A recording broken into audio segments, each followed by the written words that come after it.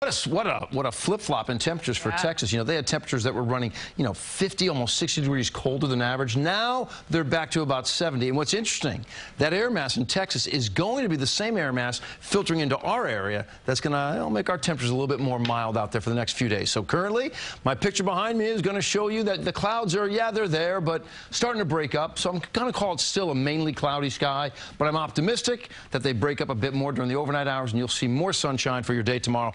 44 right now, high temp was 45. Your low was 36. Well, looking at our day tomorrow, it's a milder day. No, it's not dramatic. We're not bumping it up by 20 degrees, but maybe a 5-degree bump for tomorrow. The difference is going to be this.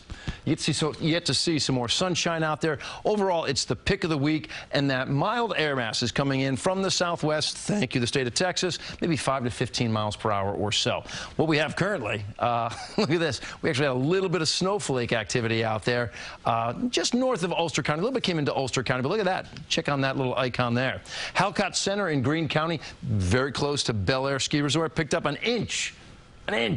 A walloping inch of fresh snow for the ski resort, so enjoy that, I guess. The bigger picture is going to look like this. You could see a little 10% chance for a raindrop tomorrow, but the bigger story is going to be the state of Texas with that red color. That's the flow coming into our area. We will have temperatures that are going to be above average tomorrow, by about 5 to 10 degrees above average. We're going to go for 50 degrees on the nose, and right through the weekend, the temperatures are going to be hovering a bit above average for this time of the year. Partly sunny skies through Friday, not for Saturday. Saturday looks like rain returns to the area. Now, it's not heavy rain, but it does look like it's pesky. It looks like it wants to stick around, on again, off again, on again, off again for your day on Saturday, maybe even a little bit into Sunday as well. I'll show you how I see it here on my 7-day forecast. 50 degrees, we talked about that tomorrow.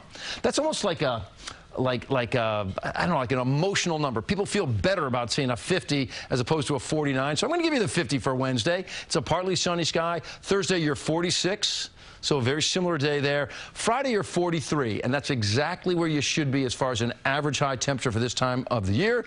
Kind of partly sunny, but more clouds fill in late Friday, and then Saturday, rain is likely, again, sort of on again, off again. I'll keep an eye on that for you.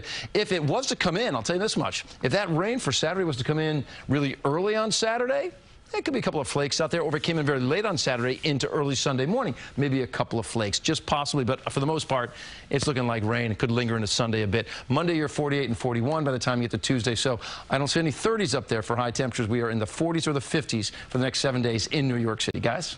Okay, Lonnie, thank you.